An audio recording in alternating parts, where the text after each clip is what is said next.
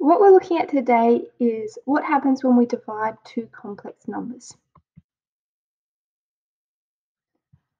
When we have the division of complex numbers, we do the same things as what we would when we're trying to simplify fractions. Especially when we have a complex number on the bottom, what we want to do is we want to multiply both the denominator and the numerator by the complex conjugate. This is kind of similar to rationalizing fractions when they have surds at the base.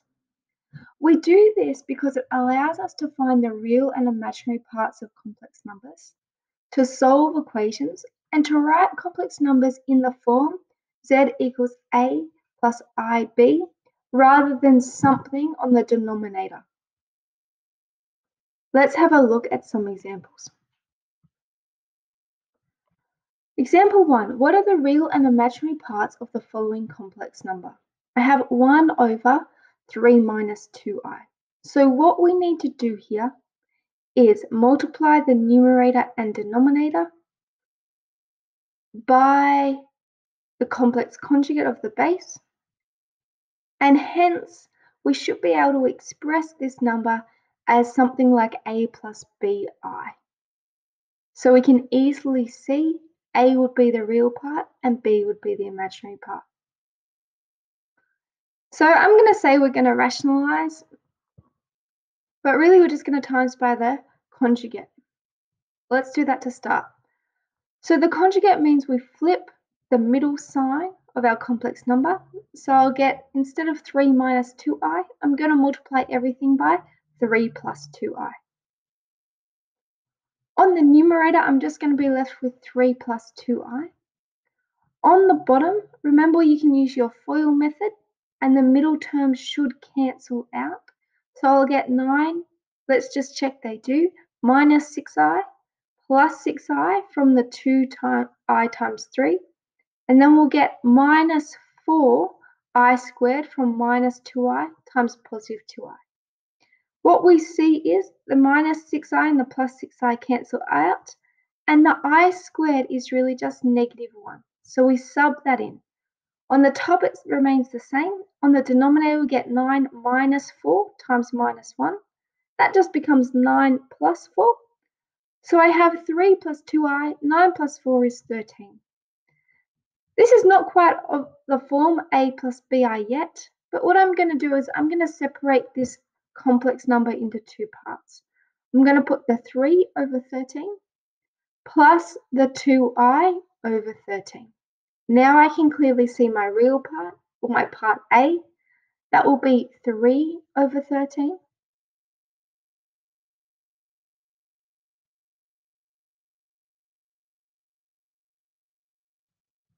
And my part that is imaginary will be the coefficient of the I, which is 2 over 13.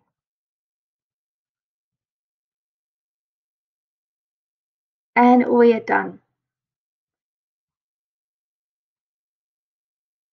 The next question is again similar, but this time we're just going to express the following complex number in the form a plus ib. So we really want to get rid of everything on that denominator and just have hopefully a number on the denominator, if anything, rather than anything complex. The first thing let's expand. So on the top I have 3 times 2 is 6, and 3 times minus I, so minus 3i. On the denominator, I times 1 is I times 2i is positive 2i squared. Recall that the I squared is minus 1, so on the denominator I'll get 2 times minus 1 plus I.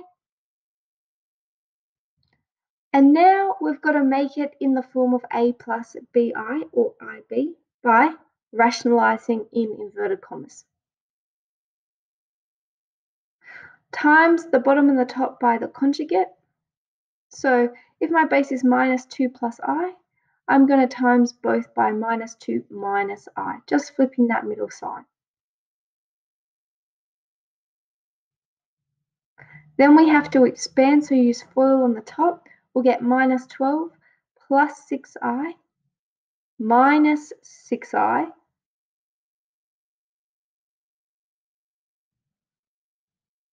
and then positive 3i times negative I will become a positive. So we'll get positive 3I squared. On the denominator, so remember the middle two terms will cancel out in our FOIL process. So we'll just be left with minus 2 times minus 2, that's 4, and then the I times minus I, which is minus I squared. Let's simplify the numerator, see what we can cancel out. And this is an interesting one. So notice on the numerator, 6I minus 6I, well, that will cancel. And the 3I squared will replace I squared with minus 1. I will get 3 times minus 1. Similarly, on the denominator, swap the I squared from minus 1, and we should spit out minus 12 minus 13 on the numerator, and then 4 plus 1, or 5 on the denominator. That will give me minus 15 over 5, which equals minus 3. To write minus 3 as a complex number, I can just write it as minus 3 plus, well, there's no imaginary parts, so I can write it as plus 0i. Last example. Solve the following for z, where z is a complex number. Similar to algebra, we're going to make z the subject of the equation and simply move everything else to the other side by using opposite actions. So we need to have z equals, hopefully, some complex number on the other side.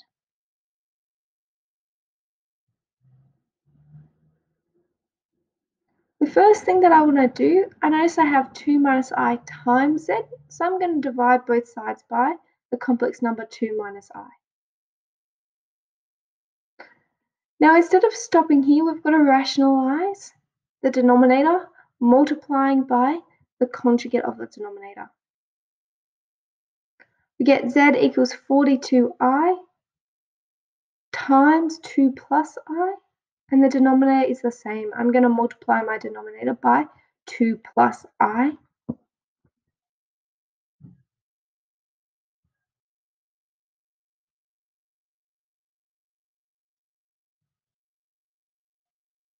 On the numerator, we'll get 42 times 2, that's 84i. Then 42i times I, that will be 42i squared. On the denominator, we'll get 2 times 2 is 4, and then minus 1i times 1i, well, that will just give me minus I squared. Again, replace minus 1 everywhere you see an I squared. On the numerator, we'll get 84i, the minus 1 times 42. On the denominator, I'll get 4 minus 1. Then all you have to do is clean this up. On the top, we have 84i minus 42, and on the denominator, we have 4 plus 1 is just 5. And then again, I'm going to separate to make sure it's of the form a constant plus or minus a coefficient with I. So I take minus 42 over 5 plus 84 over 5i. Now this is in the correct form. This is referring to 16b and 16c of the chapter